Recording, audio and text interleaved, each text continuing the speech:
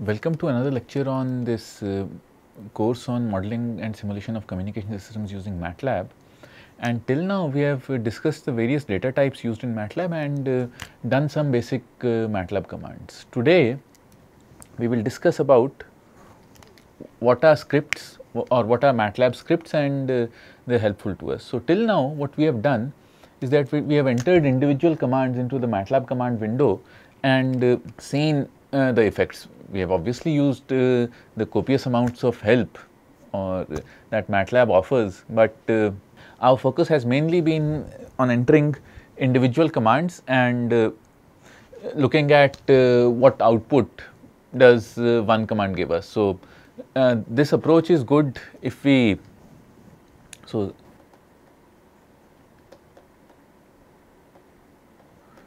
this approach of using single commands is good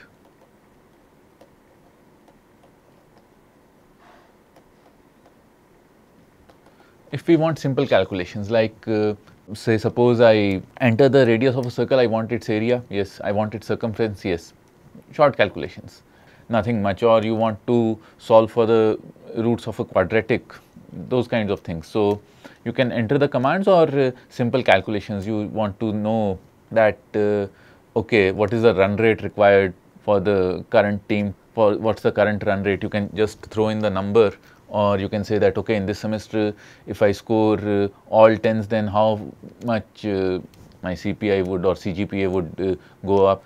So, random calculations as well. So, you can do all of that using the command window, but say you want some intricate calculations, you want to do your taxes for example.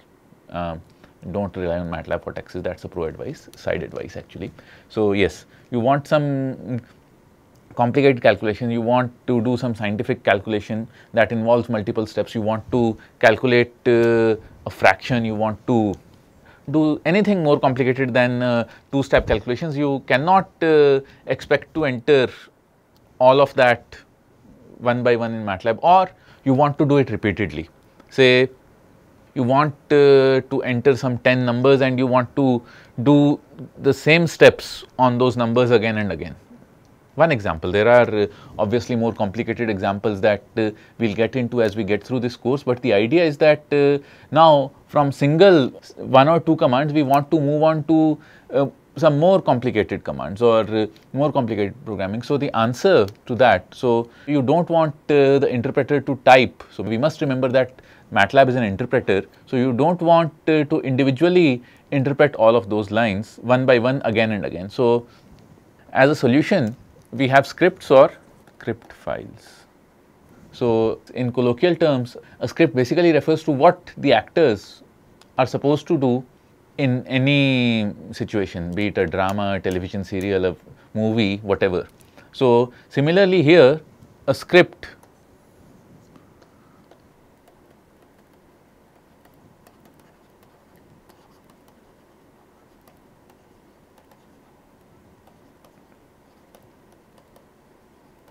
tells the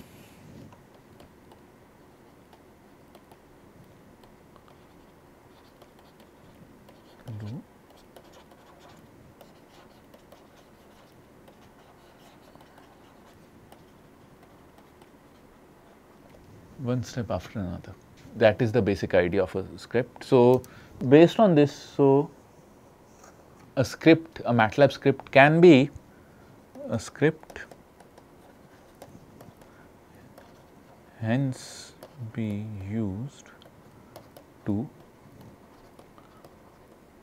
automate series of steps or a series of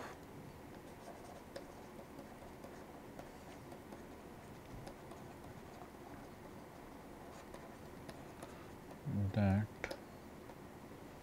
must be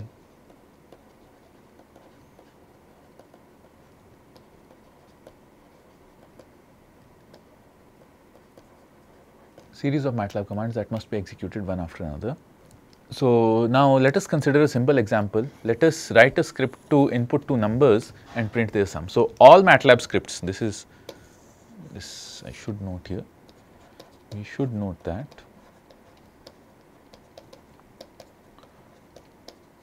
all MATLAB scripts are saved as plain text files with extension .m. So, all MATLAB files are saved with an extension .m. So, let us consider an example. Let us write a script to input two numbers and print their sum. So, we will keep these annotations and I will open MATLAB. MATLAB is open. So, I have examples here, but let us create a new script. So, let me click here. I can create a new script like this by clicking on this and it opens the editor window, or I can press Ctrl N on my keyboard and it will create a new script for me. So, let us say, let us add a comment that in scripts this percentage, the percentage symbol is used for adding comments. So, let us say this is our first script. This is our first script. So, let us before we add two numbers, let us do something simpler. Let us display hello world. So, let us first tell the script to display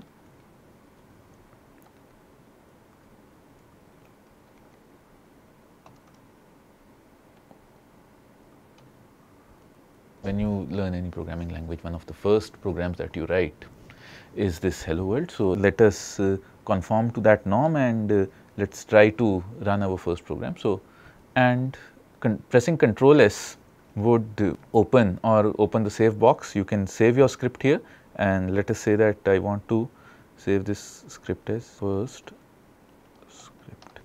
It is always advisable to not use spaces in the file names of scripts. So, whenever you are writing a script, you can use underscores for separators, but avoid using spaces as much as possible. You can obviously use them, but then it becomes harder to execute those files. So, now once you have written this, you can click on this run button and hello world is displayed in the command window. Alternatively, you can press F5 on your keyboard and hello world will be displayed. Another way of writing a script or another way of executing a script is, so I clear the command window, you can enter its name in the command window, and if it is in the current folder, the script would execute. So, there are three ways to execute a script. So, now let us do what we wanted to. Let us input two numbers. Now, let us input two numbers and print their sum. So, now let us input two numbers and print their sum. That is what we wanted to do. So, X, we write normal MATLAB commands, nothing special. Input, please X,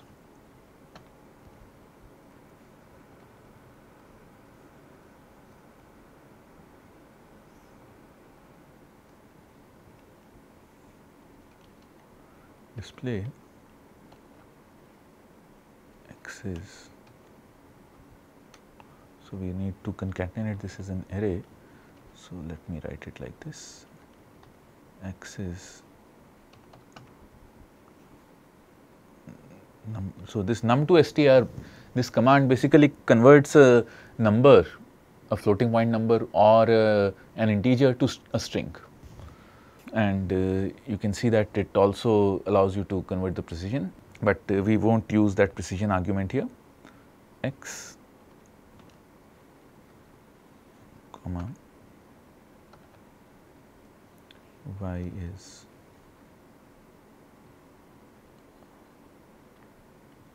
this,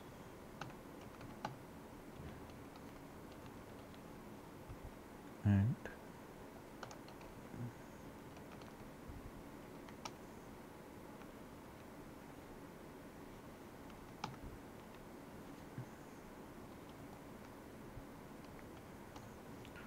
So, x is this, y is this, and the sum is this. So, say x is 2.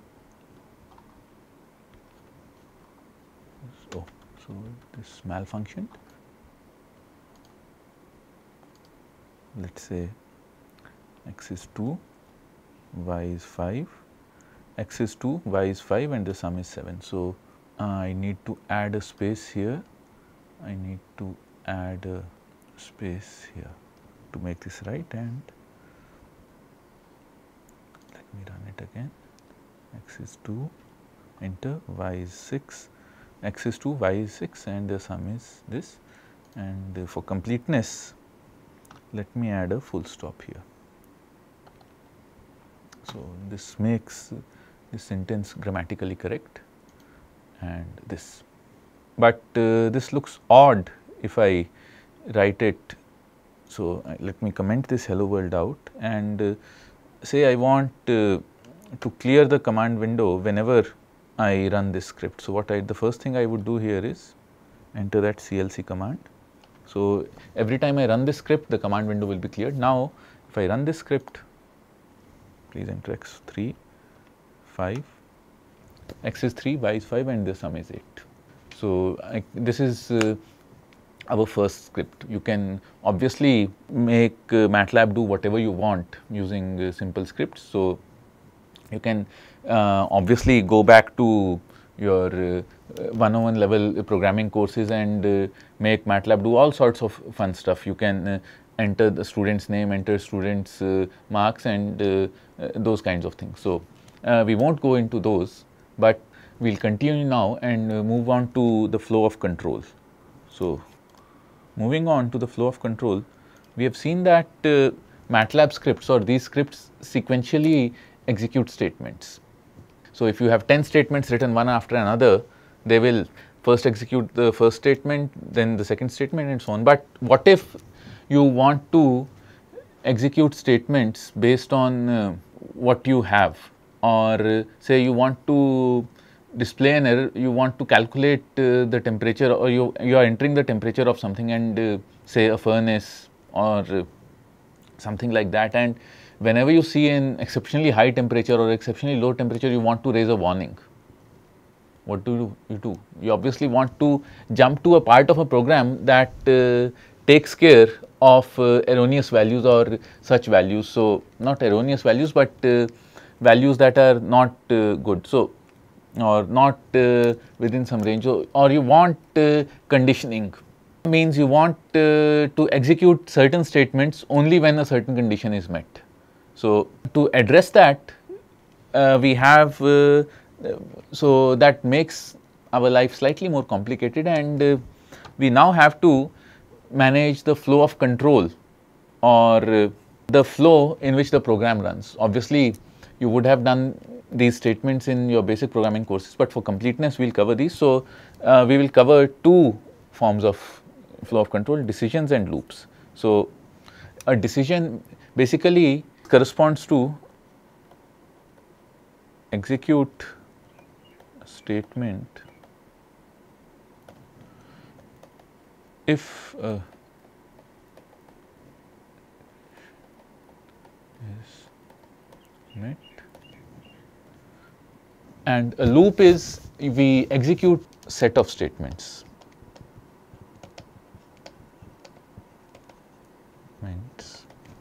If a condition is met,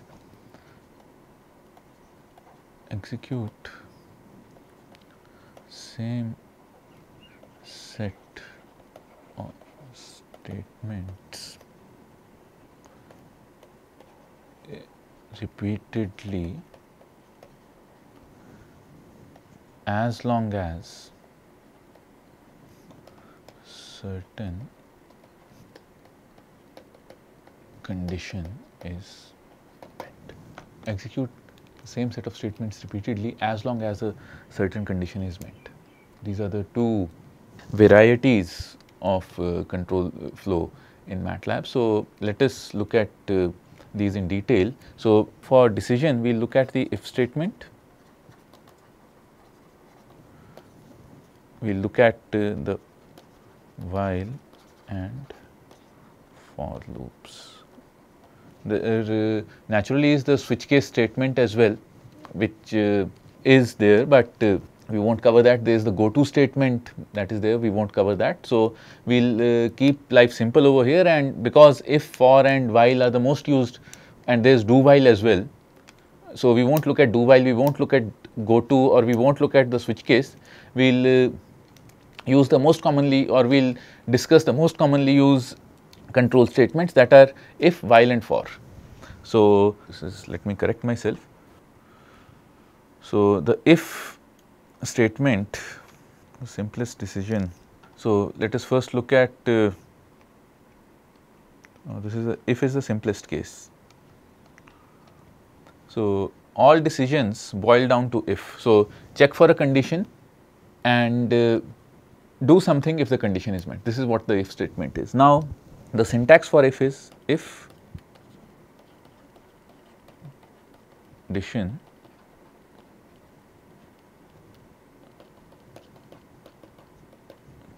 do this end. So, this is the syntax for if. Let me give an example for this, and this condition, one thing that we should know here is that this condition over here that we are talking about, this condition, this has to be a logical variable or binary valued. So, basically what is done in Matlab is that, or what is done in all programming languages, is that this condition is a logical statement that returns a logical as output. The if statement checks whether the return logical is 1 and does and executes the underlying set of statements, and executes the underlying set of, I will rewrite it, statements. So, now another thing, I have used the phrase the set of statements a lot, but it is easier to use. So, the word, so I will define another word here, subroutine. Or so basically we will use this in this course. So, subroutine is actually there is a slight technical difference, but or this is not the precise definition of a subroutine, but set of statements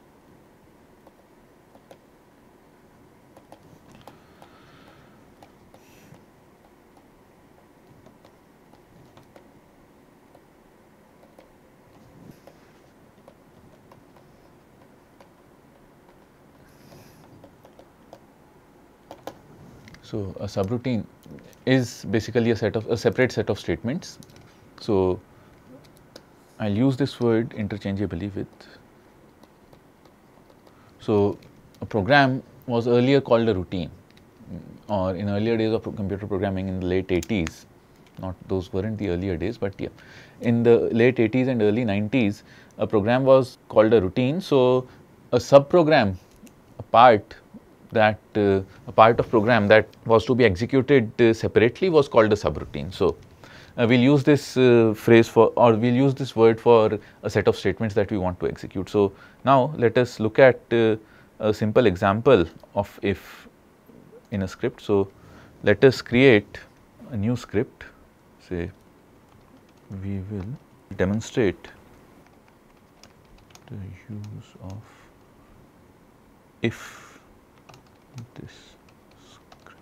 We will demonstrate the use of the if statement, or I will write it properly, the if statement, we will demonstrate the use of the if statement in this script. So, In order to do this, let us start. So, say I enter a number. So, copy this from here. Say let us enter a number x. Please enter number.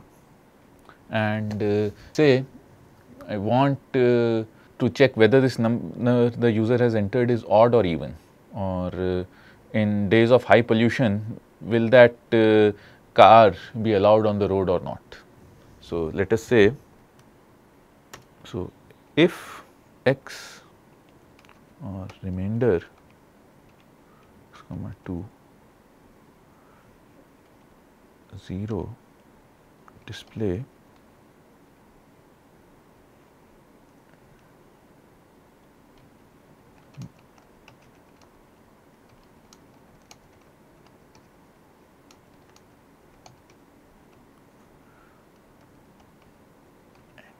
so let me demonstrate. So if example, let me call this if example, and let me demonstrate the remainder statement first. So remainder 3 comma 2 basically gives you the remainder that you get upon dividing say 14 comma 4.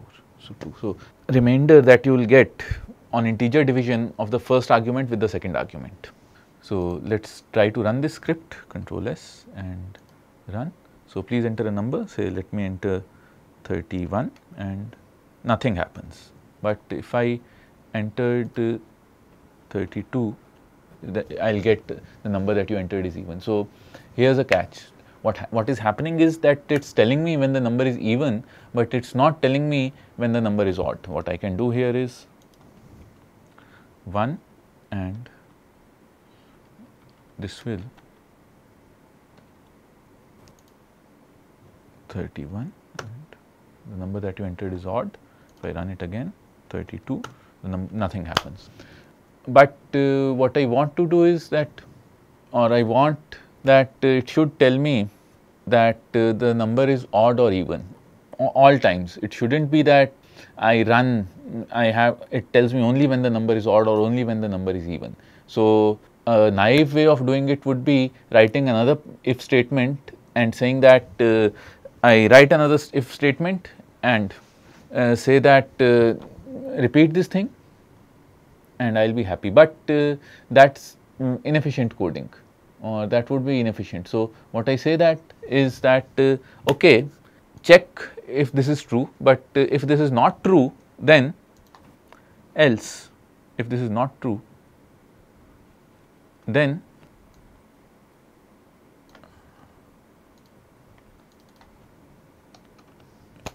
so simple, this happens.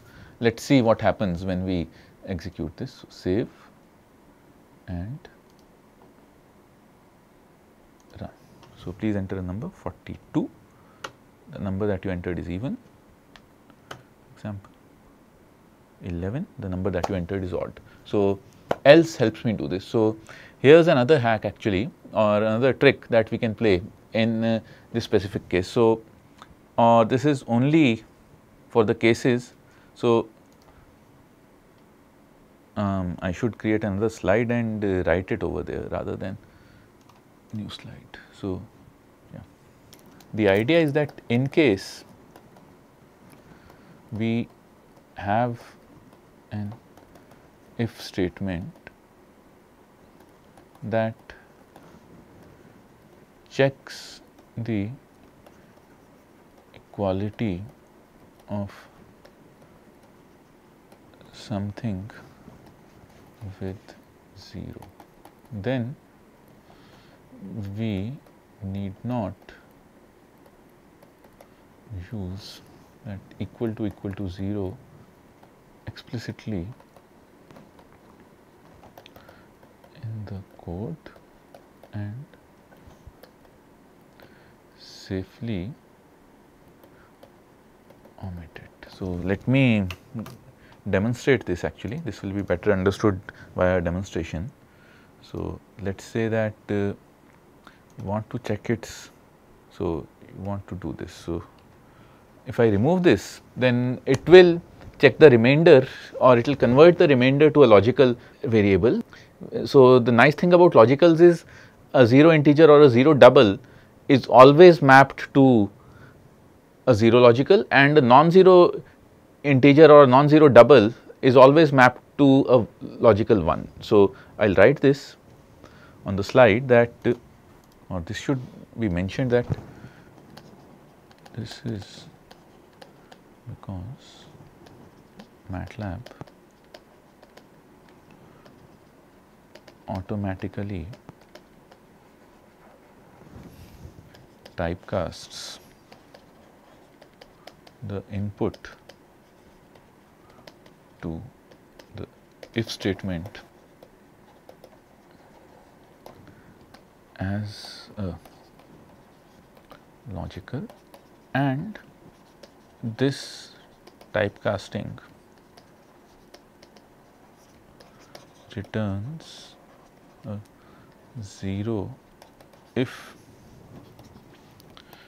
input integer or float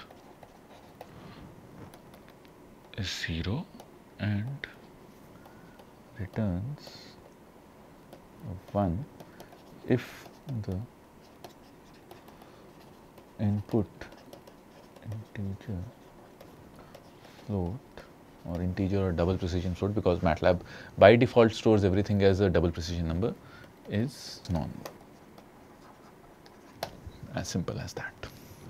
So, so now let us try this on Matlab. So, we have already coded it. So, remainder x comma 2. So, say 31. So, if the remainder is 1, 32, the remainder will be 0 and this. So, this is a slight shortcut that you guys might use eventually. So, so this is about the if statement. So, let us now move on to the second control statement, which is the while statement or the while loop. So, the while loop works that this is a loop. So, it executes the same set of statements or the same subroutine again and again as long as a condition is met. So, you basically also change the condition within the subroutine. So, one popular bug that you can create, or one common bug that you can create, is while 1. So, this always keeps on running. So, this also takes a logical as an input. So, this is a loop, it runs repeatedly. So, let us give an example, or let us execute this in Matlab. So, I will create a new file. So, this is the example of a while loop. So,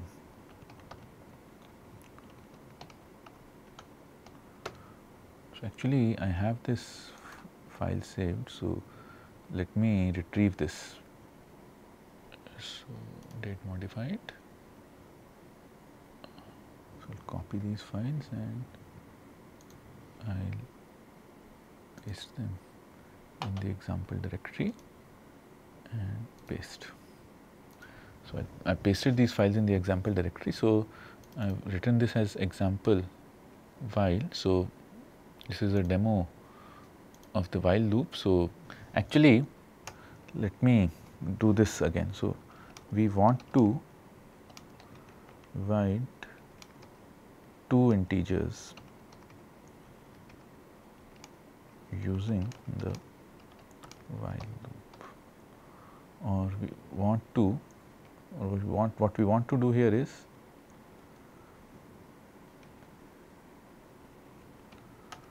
more specifically, we want to generate the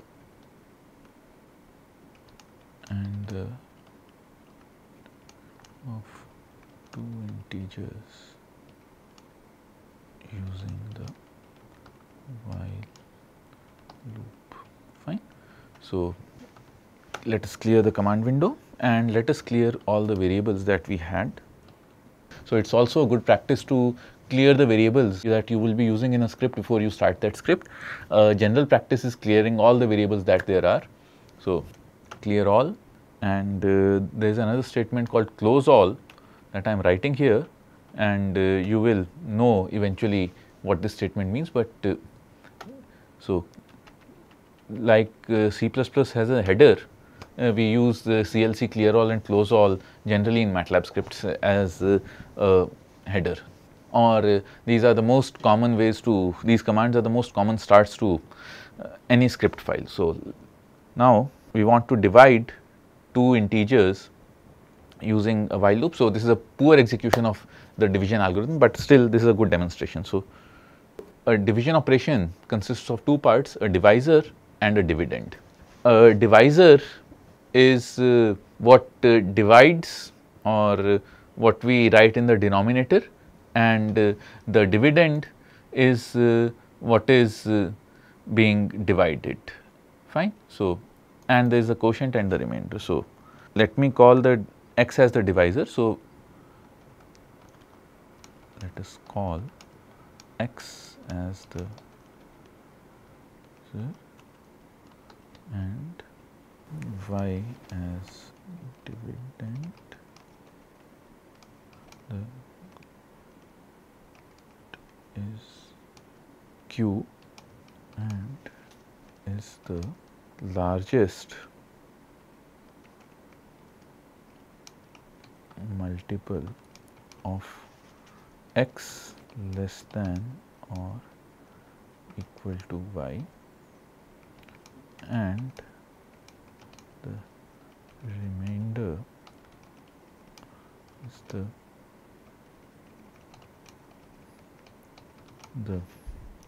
dividend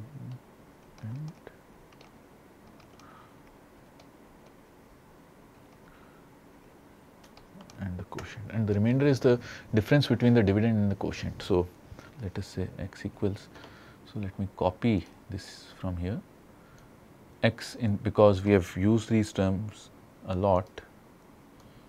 So let us copy this from here, and so now we want to iteratively compute the quotient.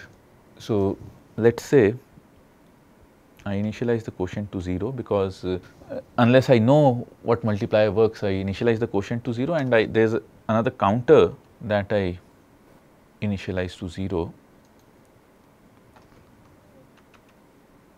or there is another, I will also initialize the remainder to 0. Let us do it slightly differently from what the code there is. So while y minus q is greater than x. So what I am doing is y minus q times x is greater. So while y minus q times x is greater than x. So basically what I am saying is that let us write this end over here. So y, as we defined that the quotient is the largest possible, or quotient q is the largest multiple or the largest multiplier of x that yields a value, largest multiplier of x that yields a value less than or equal to y, and the remainder is the difference between the dividend, sorry, excuse my spelling over here, and we do not need the remainder over here. So while y minus q times x is greater than x, so while the quotient times the divisor is less than the dividend, execute this, or you can say, you can simplify this while statement, while is less than y, q equals q plus 1. Increment the quotient by 1 as long as it is 1, but we have to be careful that here at the last step, when the quotient becomes when this statement, so we have to be careful that this is strictly, or this is less than or equal to. By introducing this less than or equal to, we ensure that this statement is not met only when, or by including this less than or equal to, we have ensured that this statement won't be true, or this statement will be true even when quotient times x or quotient times the divisor is equal to y, which means that at the last step before it becomes greater, this q or the quotient will be updated. So, in the last step what we will have to do is that we will have to equals. So, we will subtract 1 from the quotient, that will give us the true quotient, and remainder is q y minus q times x. So, this, and let us run this. So, enter the divisors, the divisor is 3, the dividend is 14, and run. So, these are the values. So, let us display these values as well directly. So, divisor is 3, dividend is 14, and the quotient is 4, the remainder is 2, which is straightforward. Let us do something more complicated, say 395, dividend is 5, this will not give me anything, but 5 and 35. The quotient is 7 and the remainder is 5. So, this is an example of the while loop. The next thing that we will cover is the for loop. So, the for loop is quite similar to the while loop, but a for loop, basically what a for loop does, I will add a slide over here and illustrate. So, for. So, I should write this before I go into. So, a for loop. So, before understanding the for loop, or before looking at the for loop, we will introduce two new terms that are known as the iterable and the iterator. So, an iterable is a list or an object. Basically, you will have to go into some more, or the definition of this word object is beyond the scope of this course, but you can say that it is a list. Roughly in canonical or in colloquial terms, this is a list or a table or a set from which the for statement can take one item at a time until no more items remain. So, what the for statement does, that you give the for statement. So, I will add a new slide over here and explain this. So, basically what the for statement does is you give the for statement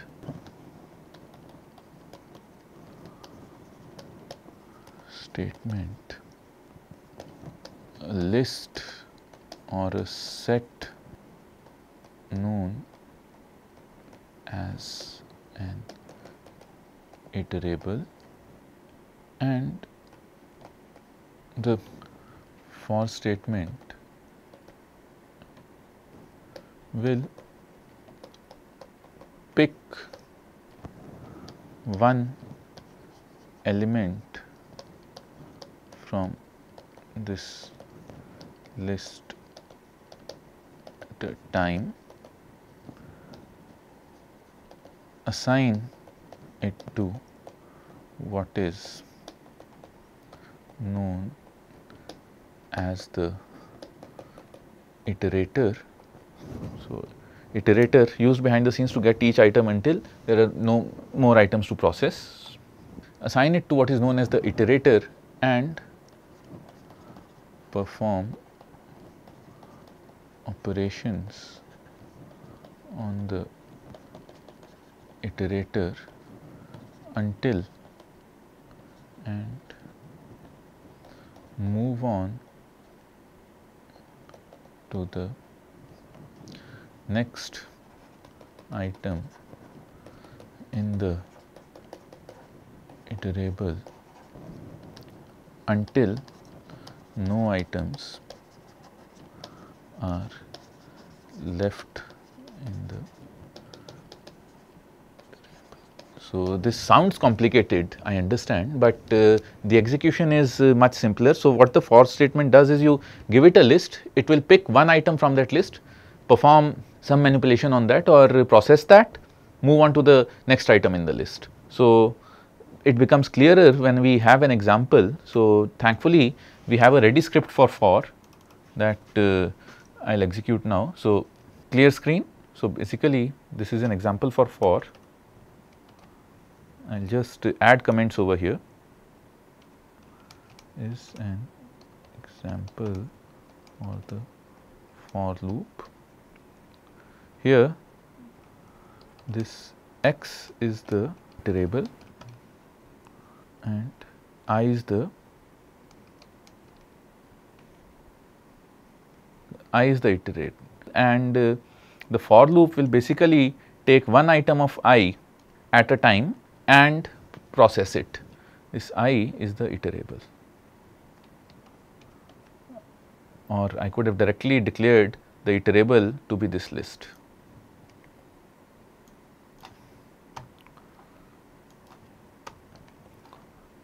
So, this list I is the iterable. So, this or this array will come to an array in another few lectures. This array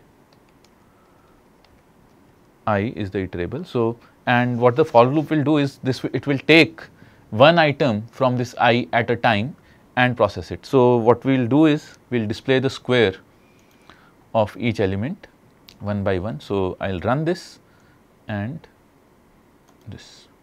So, this basically simply lists out the square of each element of the iterable list. So, this is what you could do with the for loop. We will obviously, discussion goes beyond the scope of the current lecture, and we will continue this discussion on the for loop in the next lecture. So, thank you for now.